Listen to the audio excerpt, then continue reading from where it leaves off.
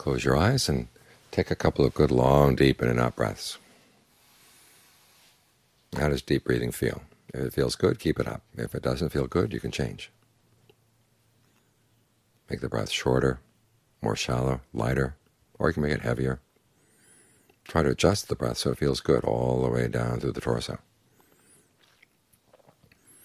You're trying to create a place for the mind to stay right here, because everything important in your life is happening right here. Things in the past are past. Can't go back and change them.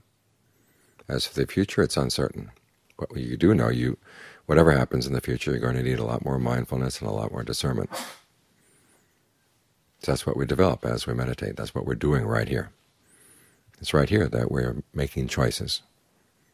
Past choices are done. Future choices are, you don't even know what they're going to be. But you don't know that you can choose to be more mindful right now, more alert right now.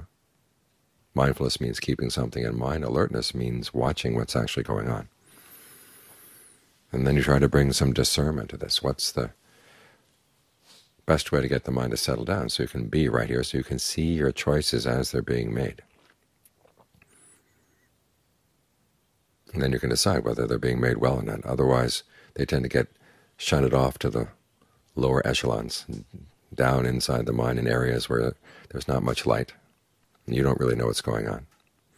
Many times you'll do or say something, and people will ask you, why did you do that? Why did you say that? And you say, gee, I don't know.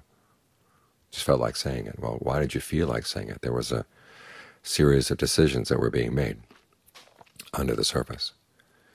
And with meditation, things calm down, and you can see what's going on under the surface a lot more clearly. It's like water in a pool. If the waves are disturbed, you can't really see clearly what's down on the bottom of the pool. But when the water is clear and still, okay, then you can see, oh, there's this and that, and you can see whether you're making wise choices right now or unwise choices. And if they're not wise choices, you can undo them. So you want to be right here, because this is the most important place to be. As for the future, you do know a couple of things. That there will be more aging, there will be more illness, and there will be death at some point. Are you prepared for that? We're going to need mindfulness and discernment for that as well. So this is the best way to prepare for the future at the same time you're looking after the present. So try to get a sense of how you can stay here with a sense of ease and stability,